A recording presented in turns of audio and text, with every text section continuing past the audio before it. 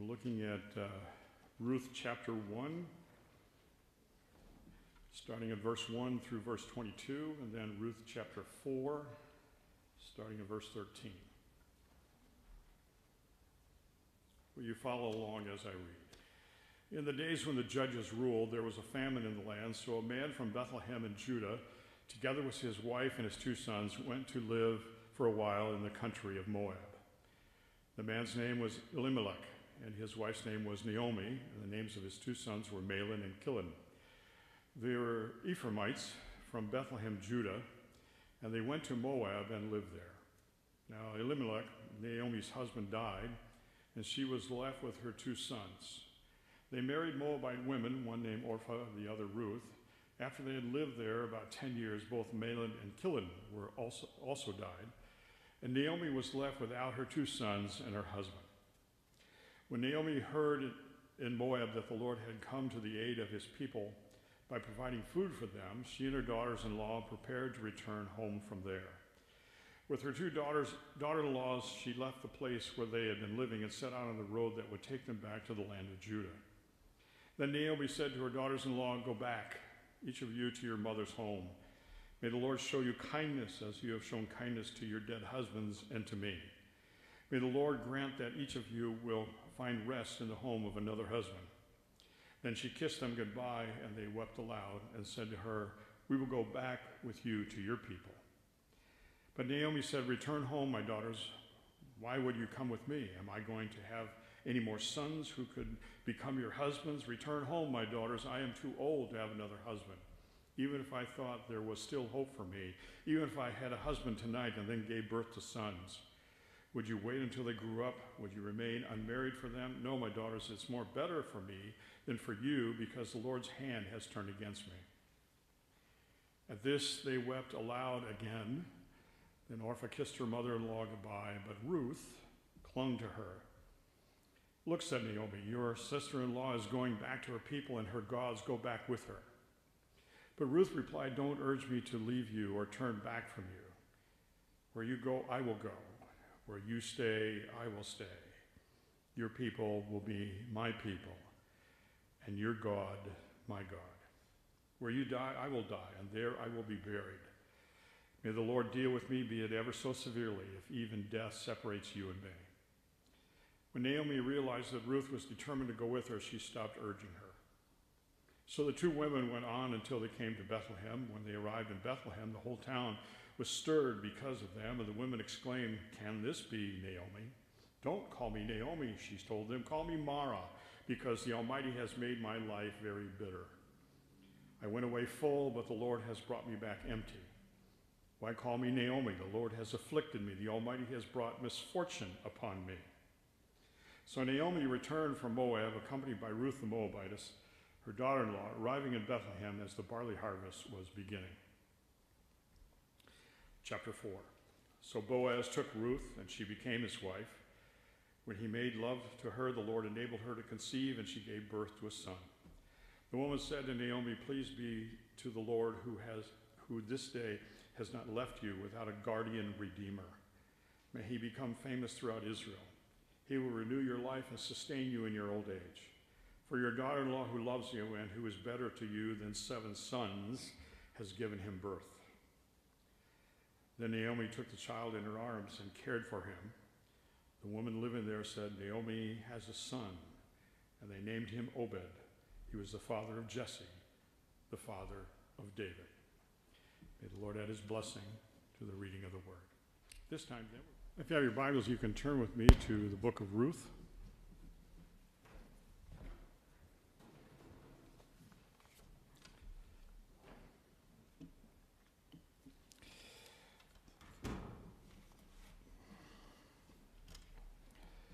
Now, the only one that's going to get this story is not here today, so let's see if you get it. Computer salesman, hardware engineer, and a software engineer are driving their car together. Suddenly, the right rear tire blows out. Car pulls over, stops. These 3 men get out to take a look. The salesman in the group says, "Man, that's a bummer. I guess we'll have to buy a new car."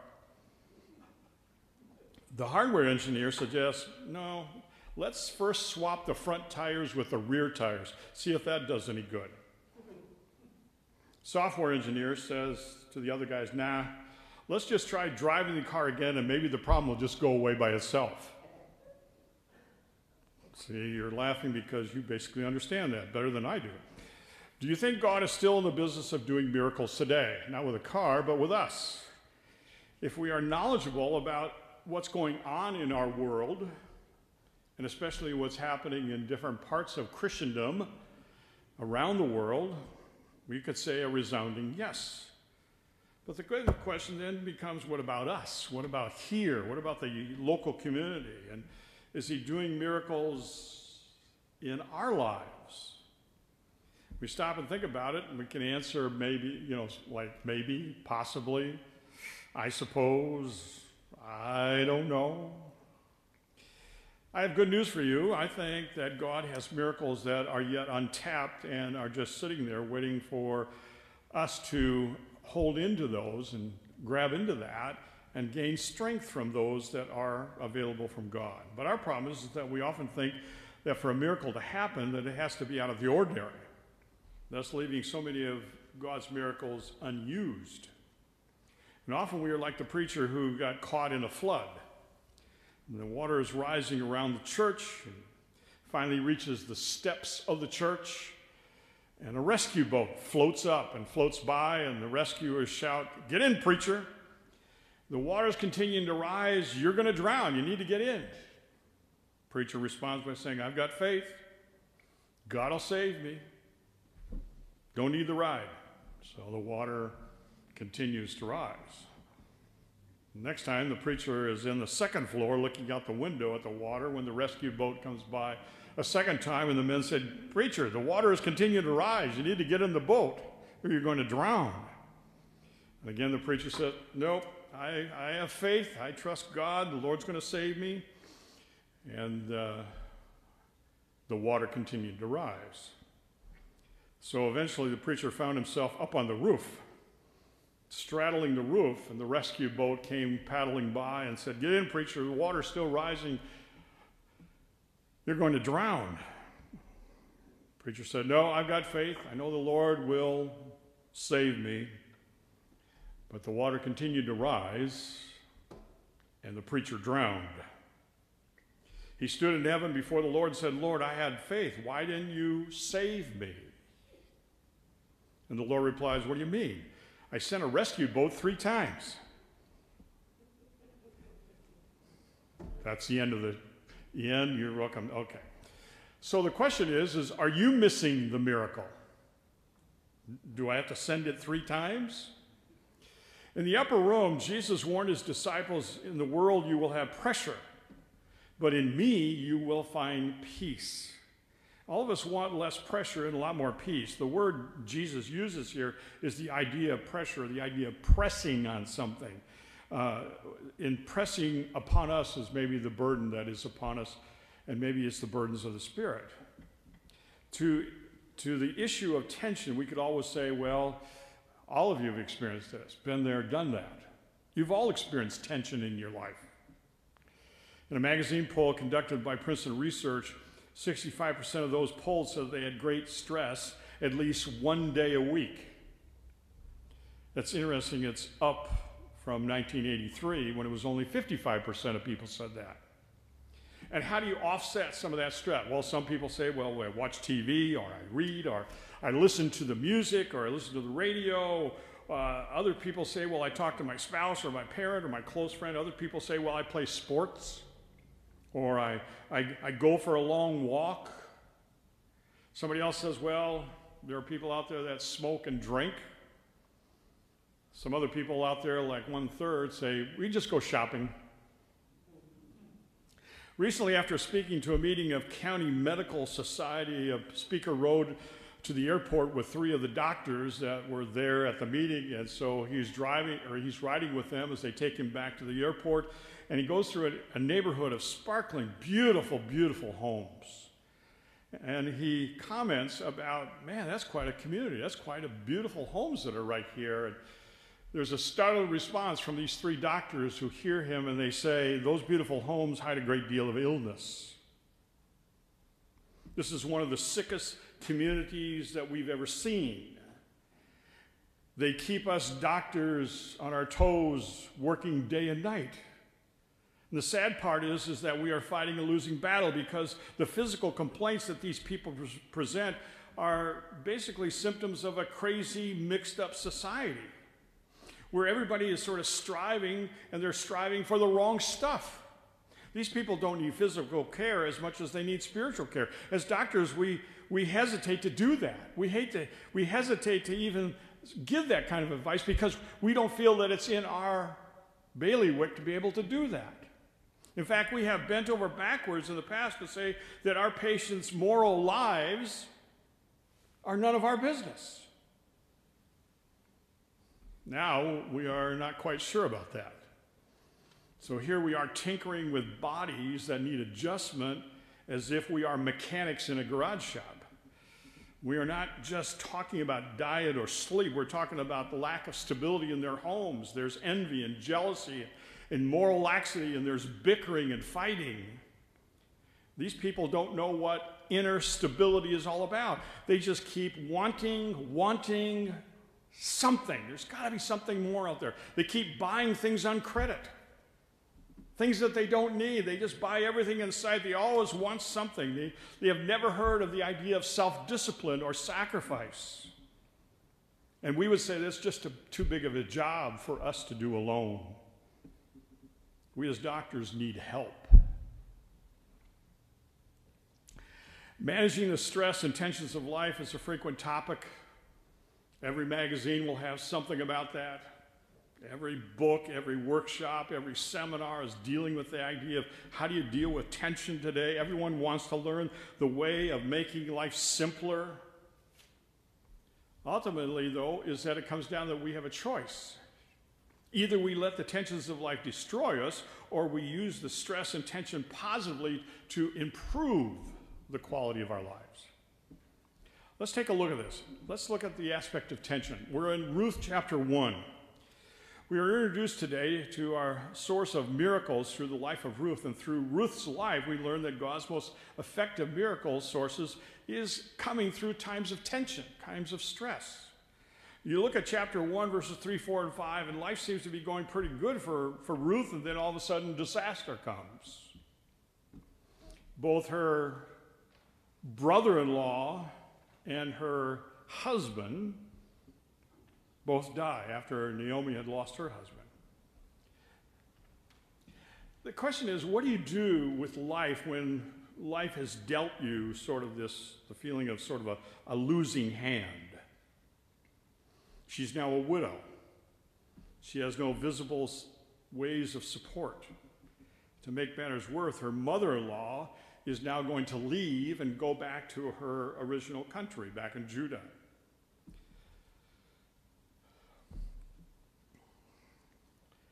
Naomi tells Ruth that she is free to try to make a life for herself, to go back to her own country of Moab. What could she do? She had tried to remarry, but sometimes individuals hold a dim view of someone who has married a foreigner. And besides, when Ruth became a part of Naomi's family, she witnessed for the first time in her life a true God, the real God, and not just worshiping idols. So she chose to leave her homeland. She chose to leave her birth family, her friends from childhood, and go to a strange country and with only one person that she knew. That's Naomi. And Ruth's mother-in-law was not the most pleasant person at this time because of her own grief. It was a time of real tension. But the tension didn't ease when they arrived in Bethlehem. Certainly Naomi was back home, but she and Ruth had no money, no food, probably no other resources. But out of that tension, God provided a miracle in Ruth's life. In other words, here's a good sign. It's like the story of the 67-year-old man that is watching his factory burn down. He doesn't have enough money to cover it in terms of his insurance. His son comes up to him and says, he's about 67 years old, and his son comes up to him and says, "Man, are you okay?" And And his father says, listen, go get your mom. She needs to see this. She's never going to see a fire like this. And the next morning, the old man gathers all his employees and look at the charred ruins and said, there's great value in disaster. All of our mistakes are burned up. And we can start anew, thank God. That was a guy named Thomas Edison. And in 3 weeks, he would turn out his first phonograph. Disaster and disappointment can destroy us, or it can refine us. You go to chapter 4 of Ruth. We skip over the end of the book, and we see that Boaz became Ruth's relative by marriage. They have a son whom they call Obed. Obed has a son whom they call Jesse. And of Jesse's sons, there's the youngest was David, and great-grandmother is Ruth.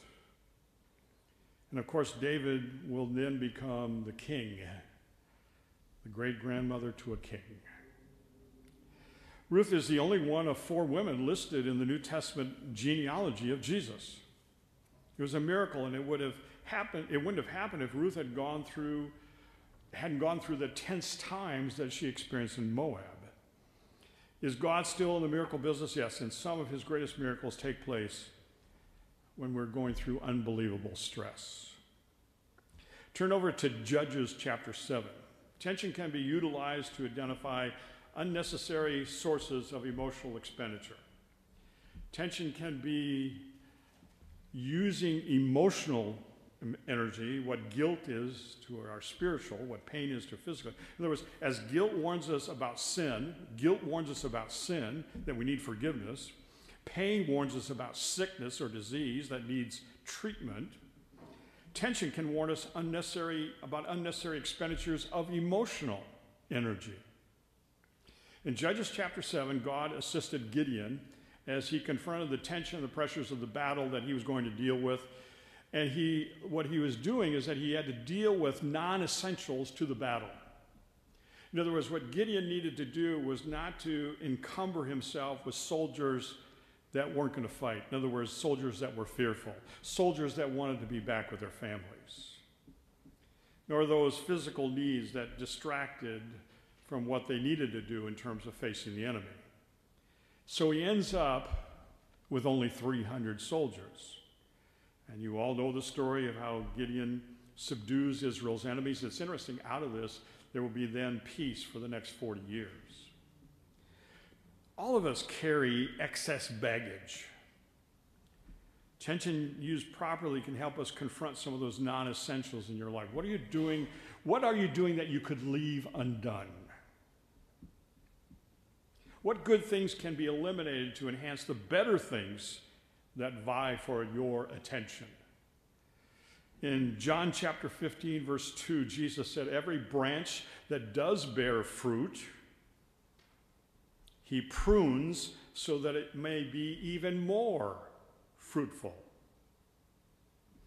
Moses, when he was serving as judge, had people standing around from morning till evening wanting to talk to him. He's the only guy. In Exodus chapter 18, the advice of his father-in-law, Jethro, Moses learned the art of delegation. Not only was Moses' burden lightened, but others now had the joy of being a part of serving there in the beginnings of the nation of Israel. Sometimes our overworking robs others of opportunities to contribute. What are you doing that someone else could do instead? Tension properly heated can be a positive tool for increasing the quality of your own life. It's like the man there's a guy he's watching a cocoon. You ever seen cocoons and chrysalis?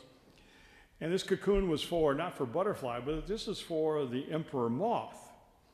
And he noticed that it's there and it's striving to get out of the cocoon. And you watch, he's fascinated, he sits there, and as this moth is struggling to get out, and it seems like it's in a small prison. And after a while, the man decides something must be wrong, because the moth stopped moving, wasn't doing much, and so the moth just couldn't seem to go any further and was still caught in the cocoon. So what he did is he took out a pair of small scissors and and he made a cut in the cocoon, and soon the moth emerged. Its body, however, was large and swollen, while its wings were tiny, completely unbalanced. In other words, the moth needed that time to fight its way out of the tight space in order to develop the wings, to push the fluid from the body into the wings that they would grow. In other words, the help that the man had offered, as good as his intentions were, actually ruined the life of the moth. You see, dear people, God knows when struggle is what we need to develop normally, to become stronger. And he can use even the hard times in life to create something beautiful in us. Look at number 3, the inevitable tension of this. Turn with me to Acts chapter 11. Acts chapter 11. Some tension in life is inevitable. There's little or nothing we can do to eliminate it. It's like the doctor who said to his patient, you need to eliminate stress from your life. And the response was, I can't. I'm a pastor's wife. Stress goes with the job. In Acts chapter 8 and 11, we see powerful results of persecution of the early church. And believers were motivated to move beyond their comfort zone. Until persecution came, the followers of Jesus basically were comfortable. We can go and gather and meet, and they are content. But then persecution happens in Jerusalem. What happens to the church in Jerusalem? They begin to scatter. They go out to Judea, then out to Samaria, further advancing what Christ had told them to do, the Great Commission. In Acts chapter 11, verse 19, he says, they preached the good news, but only to Jews. However, some of the believers who went to Antioch from Cyprus and Cyrene began, what did they begin telling? What did they begin to say? Boy, you should be with us when the persecution happened. Man, it was rough. No, that's not what they said. What does it say there? They began preaching to the Gentiles about the Lord Jesus. The power of the Lord was upon them, and there were then numbers of now Gentiles who believed and turned to the Lord. Here were people that were completely outside of their framework, outside of their window of their lives. And so they preached the Lord wherever they went. And now Jews and Greeks were now being told the good news about the Lord Jesus. And a great number of people believed and turned to the Lord. Now the question is, would the Jerusalem church have carried out such an ambitious mission program? On just their own? It's a question mark. We could say probably not. Would the Jerusalem church have done this? But a live and vibrant faith asks, how might God use this tension that they were going to now bring further glory to him? And to highlight, give glory to the name of Christ. The tension of Paul's past motivated him to rely upon God's grace in ways he might never have trusted. And through Paul, Christ displayed his unlimited patience as an example for those who would believe in him and receive eternal life. And 1 Timothy goes on to respond with a doxology of praise, to say, thank you, God, for what you have done. James taught the idea that the testing of your faith does something to you. It builds your inner character. So God uses the tensions of life to bring us to maturity and completeness so that you and I lack nothing. In other words, pressure can produce intimacy. Pressures of life often drive us into creative ways of showing, which include maybe it's just listening to good music. Maybe it's just reading a good book. Maybe it's physical exercise. Maybe it's a conversation with someone that you can share with and be able to be vulnerable with. It's interesting, during the 1975 World Series, anybody here was at that? Okay. An NBC cameraman was unnerved by a rat that was circling him at his post in Fenway Park with the Boston Red Sox. And so consequently, in that, many of you have seen this, instead of focusing his camera on the ball that had been hit by Carlton Fisk down the left field line, he forgot about his cameras. He's worried about the rat, and he leaves the camera focused on Carlton Fisk, who is doing this.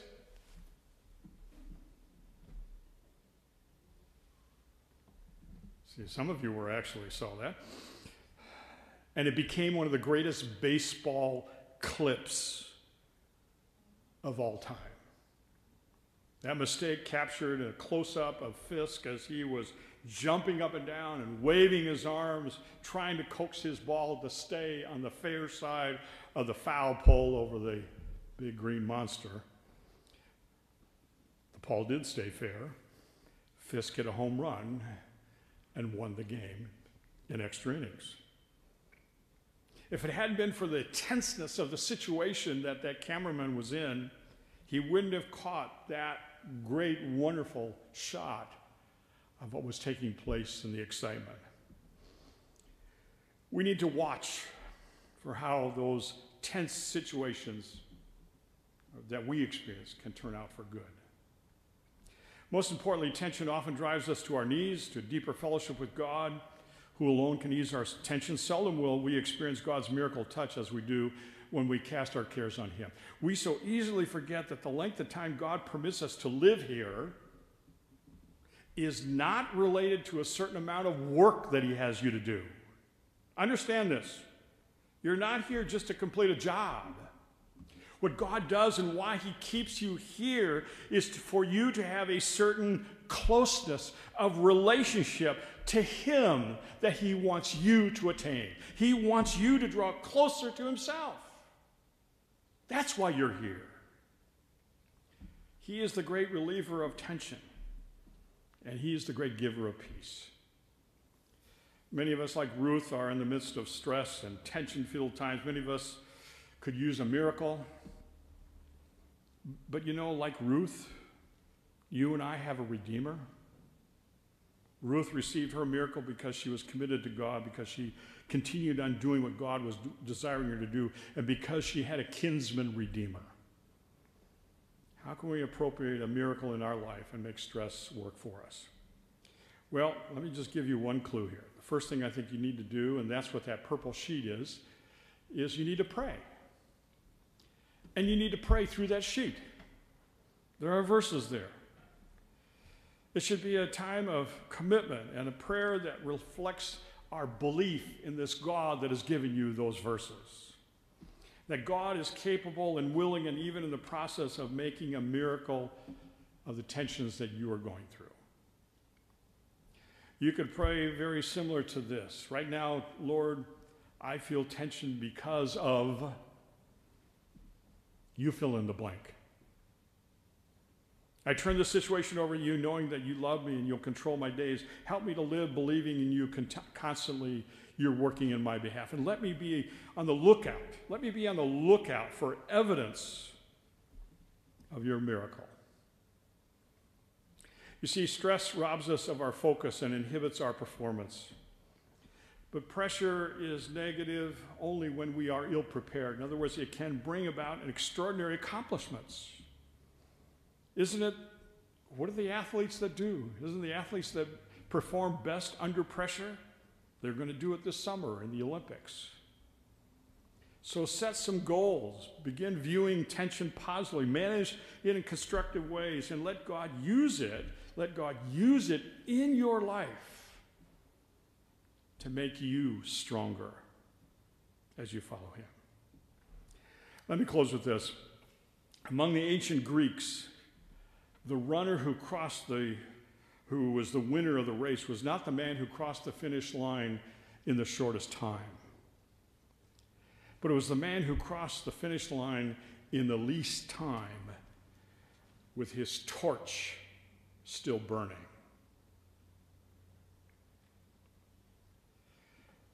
None of us will ever live a tension-free life, but all of us with God's help can experience a life lived for his glory with our lives still burning bright through the power of the Spirit. that lives inside us. May that be our goal. Let's bow in prayer. As your eyes are closed and your heads are bowed, are there certain areas of your life that you need to release to God? Has God been pointing these areas in your life that you need to release fear, maybe fear of the future? You need to release anger. You need to release concerns about relationships in the family. You need to release a busy schedule. You need to release anxiety about children or grandchildren. You need to release grief or sadness. You need to release financial stress. You need to release there's areas of your job or your marriage or your health. But with that, are you also willing to receive from God? Are you welcoming his peace? Are you welcoming by depending upon trust in him? Are you welcoming increased faith? Are you welcoming a will that is submissive to what God wants to do in your life? Are you willing to receive love and the joy that God wants to put in you? Are you willing to see a life free to worship God and to follow him? Lord, may we release, may we receive, and may we be on the lookout for the evidence of your miracle touch in our lives. In Jesus' name, amen.